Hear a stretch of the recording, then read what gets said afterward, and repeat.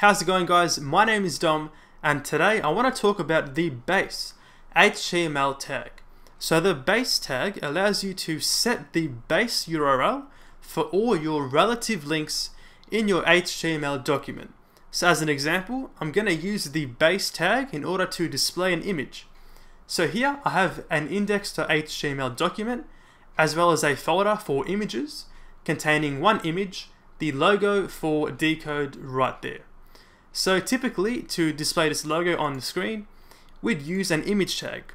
So we'd say image source equals images/logo.png in our case. Now I'm going to use an alt attribute here, so we'll say alt equals logo just for the alt text, and also a width of 200 so it fits on the screen, just like that. So here we're using a relative link. We're pointing to the images directory /logo.png. So if we save this, go in the browser, and then refresh, we see the image appears on the screen perfectly fine. Now what we're going to do is we're going to change this code from images / to simply just logo.png.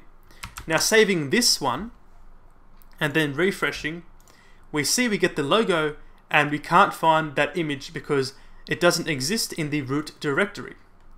That's obvious, so to fix this, we're going to use the base tag, keeping this source value just like that.